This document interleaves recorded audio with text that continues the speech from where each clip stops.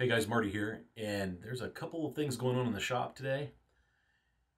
I have to make a longboard, and so I thought I would document that process, and it might be something good to put out here. A lot of people have questions.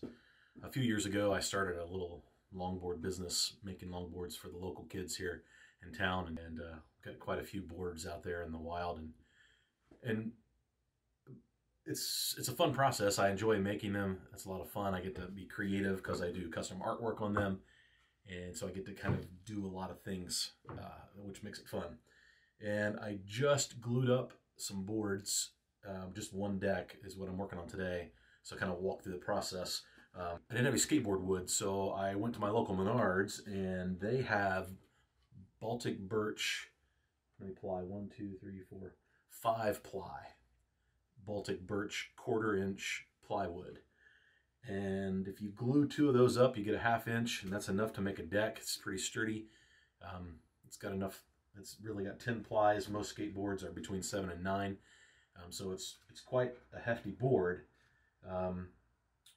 It's still flexible enough that you can get some convex into the deck. So here's what I've got. Got a little bit of convex to it.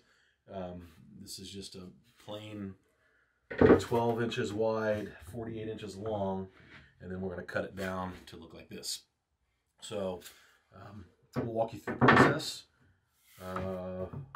We'll go through the whole thing, cutting it, shaping it. We'll paint them up, install the trucks and wheels and bearings and all those things that happen when putting a longboard together. So my board company is called Two Lines Board Company. 2 lines because both of my daughters' names end in L-I-N-E, Madeline and Caroline. So I have 2 lines, and that's where the name comes from.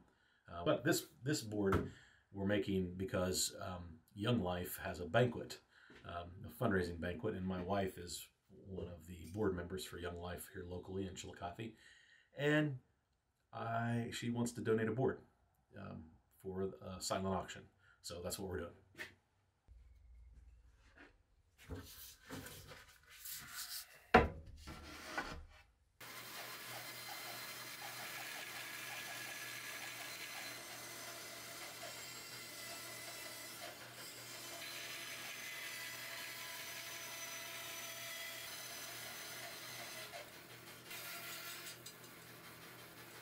Now we have our rough shape. And now we'll take it to the sander and really clean it up and get the shape right.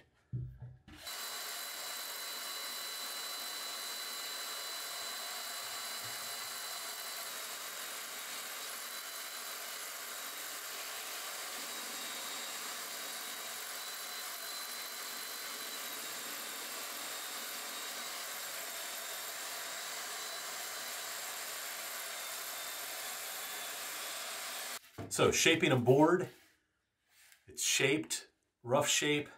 We'll do some fine tuning. We'll route the edges, but it's starting to look like a skateboard. Starting to take shape. So I'm sort of made shift a router table to route the edges. So it clamps onto my jaw horse. And I've used it for a couple years now, and it works great.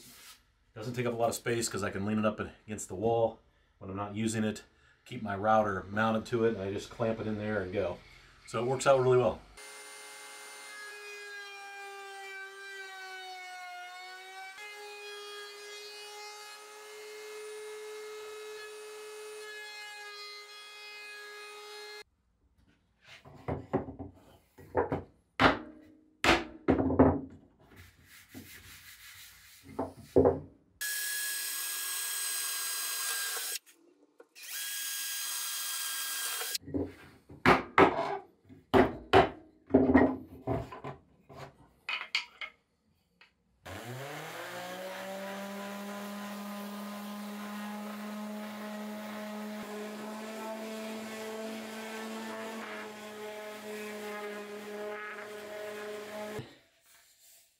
Edges look good, shape looks good. Got a little bit of a convex, so your feet should lock in on it. Yeah, deck looks good. I like it. We're ready to move on. Now it's ready to paint, but I'm thinking I might just stain it.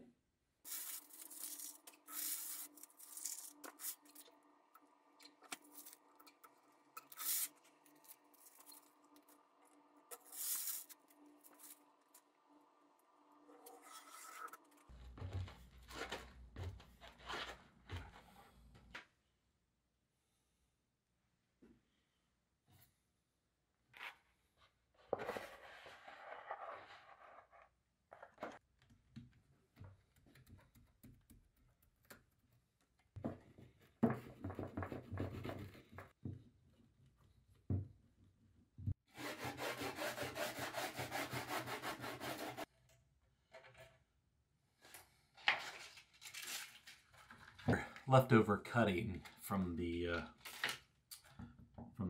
grip tape, and you use it on the edges to kind of sand the edges down smooth, and it'll keep the edges from peeling up.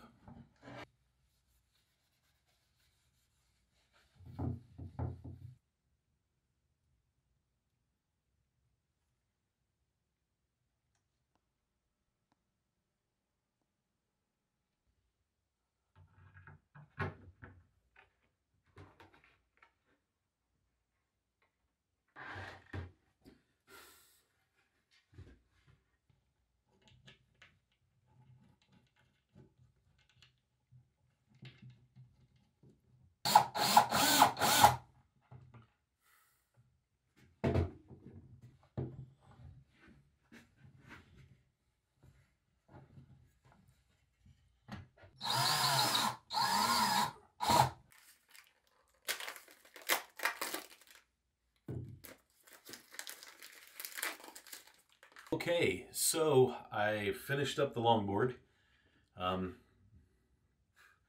in one day. Here's the bottom graphics, big lightning bolt.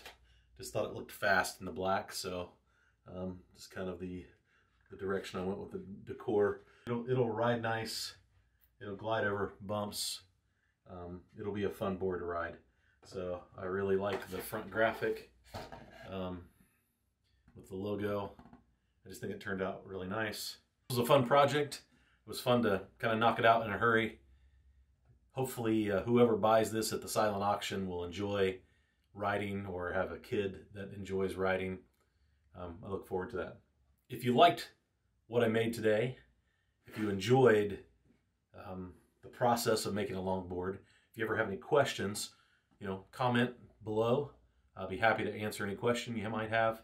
If you like this channel and like to see me take on some challenges and learn new things, hit the subscribe button down below. In the comments, if there's something you would like to see me do, see me make, something you want me to try, leave a comment and we'll see if it makes the list. So enjoy, ride safe.